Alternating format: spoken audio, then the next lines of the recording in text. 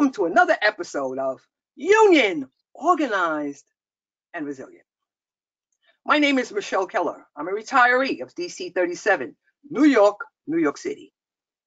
Today's topic asks, are you delegating tasks and responsibilities to build the union collectively? Well, now, we say members need to be more engaged. It eases us and avoids the burnout. This is our union, not an insurance plan. Something that we must do to make our union work. Webster's dictionary defines delegating as entrusting a task and responsibility to someone else, but also the power that comes with it to get the job done.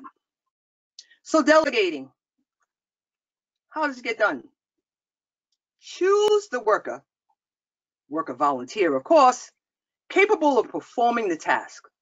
For instance, what's the knowledge of that individual? What's their experience? And how eager are they to get involved and actually handle the assignment?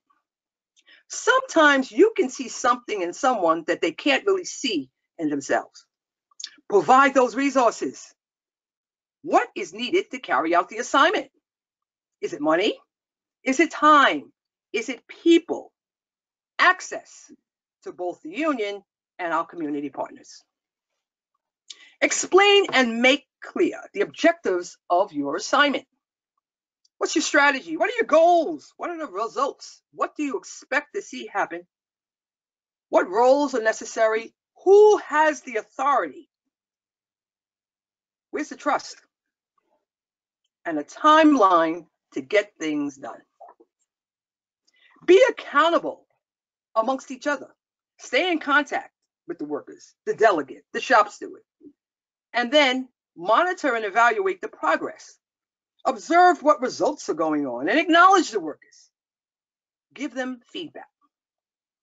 Finally, and yet so dear, offer due credit and appreciation for a job well done. Say thank you and keep the team spirit flowing. Build a union together and don't operate as a Lone Ranger. Thank you so very much.